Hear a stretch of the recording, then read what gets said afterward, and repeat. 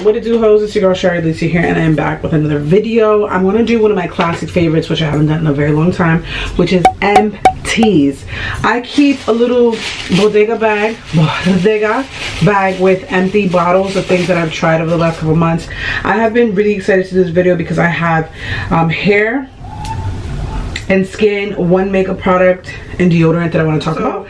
When I was blonde, I used to use this High Pro Pack Brilliant and Bright Blonde Hair. It was a purple toning treatment shampoo. One of the things I fucked up on when I first started going blonde a couple years ago was using regular shampoo and conditioner, and I would get really brassy and dried out hair very quickly. And I know this should be obvious, but you should use shampoo that matches that unless you just have like your natural hair. I do really like this shampoo. If I was to go back to blonde, I would use this again. I like that it was purple, it lathered. A really nice shampoo, one, because it doesn't strip your hair obviously of the color, but what was nice is that I felt like my scalp was clean, which I think is rare to find in a hair product that is supposed to keep the longevity of the hair color that you chose, whether it's blonde, red, purple, whatever.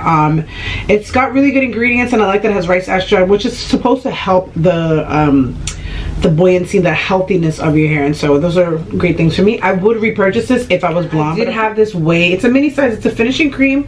I like this. I didn't realize I liked it until it got to the end, because I believe I was using it incorrectly. And this is one of those products that when you're a natural hair girl, you should always do the lock method. Leave-in oil cream, and this is like the perfect product to do that last step. But I have a couple skincare products in here that I really love, that I really would purchase. The first thing that I would talk about is this Dr. Dennis Gross C+ Collagen Perfect Skin Set and Refreshments.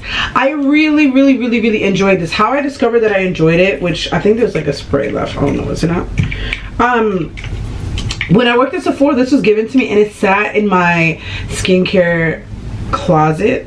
Skincare box closet. I don't know, it's like it's ridiculous, the products that I still have left, but I'm very blessed and very grateful to still have. It took me a while to start using this because I was like, what am I going to do with this? I really don't like vitamin C that much for my skin, even though I know that it would make it more vibrant.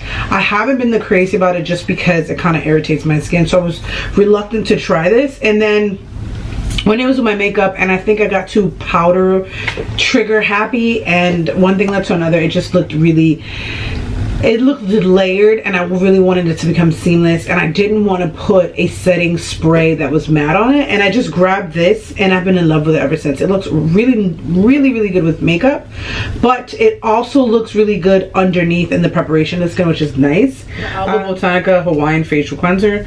It's a pore purifying pineapple enzyme. I really didn't like this. I wasn't the craziest about it. Come on. The reason that I wasn't the craziest about it, I remember the first time I used it, I enjoyed it because I had makeup on, and it helped sort of get any extra layer, especially when I use my scrub. But trying to use this every day just wasn't it. I do like that it's a recycled material, so this is like great for the environment, which is nice. You get a decent size. It's definitely a great price point. Just cleanse the skin. Allow the other products to do the things that you need, whether it's to exfoliate or to brighten or anything like that. I'm not a huge fan of like cleansers trying to do extra work other than cleanse. That's just my jam, especially as somebody who's oily skin. I'm prone to acne. I definitely have some dry areas. This just wasn't like it. And usually papaya enzyme kind of things work really great for my dark spots, but like I said, I prefer to use some sort of like active ingredient in a product as opposed to a cleanser, because it just kind of feels like it's constantly stripping away, and that eventually to me dries out my skin in particular. So I have mixed feelings. This is the Boscia Revitalizing Black Hydration Gel. I don't know if I really love it per se. I did use it. It definitely was hydrating. I will say that maybe this, I will agree that this definitely helped cut back the breakouts, just because it has like that detoxifying charcoal ingredient inside of it, and so my skin did enjoy it. But when I didn't use it, I didn't feel like I missed it. I had some highs and lows with this. This is the Sunday Riley Cleanse Rinse Cleansing Balm. It's the Blue Moon. It's one of those products that it's definitely not like everywhere in the market. Like if you go to Sephora, you probably wouldn't find this. Come on, you probably wouldn't find this. 3.4 ounces.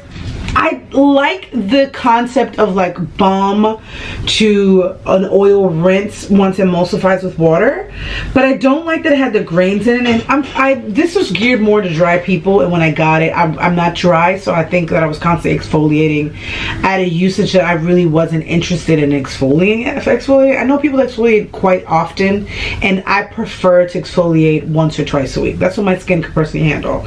And I love makeup, and so while I was using this, I had to like adjust my thinking and mentality constantly over and over and over to like use this, because at a certain point it kind of like, the grains were really, they're small, but they on someone who's sensitive, it feels kind of hard. The Laneige lip sleeping mask, I've had this for basically like 2.5 years. It's probably my favorite lip balm ever. I think that this is probably one of the products that I feel like everyone should own. Like if I ever got married, I promise you my bridesmaids will have this in their gift bags. That's how much I love this product. I have never come across a product that I feel like everyone needs to try, and this is one of those products that, like, I think growing up we all really liked Vaseline and that petroleum and that like glossy look, but it was to protect a barrier so that the coldness wouldn't make your lips more chapped, but it didn't hydrate. And what I feel like this is that it's reminiscent of like a, you know, 90s mommy wearing fucking petroleum, but this is hydrating. I go to sleep with this and it lasts every fucking night. So my last thing, oh my god, this video in 20 minutes, is the Schmidt's Geranium Flower. I probably wouldn't buy this deodorant again. I enjoy the smell. Did help with like sensitive skin. I have fully detoxed and got my pits out of the aluminum Dove Degree generic drugstore deodorants, and I feel such a difference. Like even when I shave my pits, or I like, even, and I don't know, I just feel like they're healthier and they feel better. And like I used to feel the burn so much. I'm currently wearing Schmidt's Rose and Vanilla. Okay, so I'm a huge fan of the I should word this different. I'm not saying I'm a huge fan of the brand. I think the brand still has some work to do in terms of like creating like an ideal product. I wasn't that crazy in repurchasing this, probably because it's a sensitive formula, and I feel like they put something in it for sensitivity, and the balance of coconut products. It's a hit or miss, because I don't like excessive coconut oil in products, or coconut product in any product, just because it's a monosaturated fat, and a lot of times it feels really heavy on the pit. And so I noticed the difference between this one and that one, and this one was made for sensitive. So you live and you learn. I'm just happy that my pits are not at the stage of feeling like aluminum is burning my skin. I think this was either from Sephora or maybe when I was in BoxyCharm. Would I repurchase? Probably not. I don't like that when you take the tube out, there was just product all the way around, and it's just like a super wet, like wet mascara, and that kind of got annoying, and it felt like extremely unnecessary. Like I put it in and then like, look at this. Yeah, like who wants, and then you put it back in your makeup chest or your makeup bag or whatever, and it's just a mess, and having to clean that is extremely ridiculous. I would say if the company was to remake that again, I'd be like, figure out with an engineer how to properly put a mascara one in there without so much excess product in there, because if you're spending over fucking 10, 15, 20, 25, almost $30 for mascara, you don't want to lose product. And then on top of that, it's super wet. I loved this. Like I've given this mascara to my friends. I've tried it on different people. It's a really good mascara. It just has a couple things, a couple kinks that they need to figure out to make it a better product, and that's why we have channels like me to give my opinion. All right guys, so that wraps up my video. Down below if you tried any of these products. I love doing these videos. If there's anything you want me to try or give an opinion on, please sound down in the comment section and let me know. Like, share, subscribe, comment, do your whole fucking thing, and make sure that every week you're coming back to hang out with your girl Shari, Elisa, and I will see you guys next time. See ya.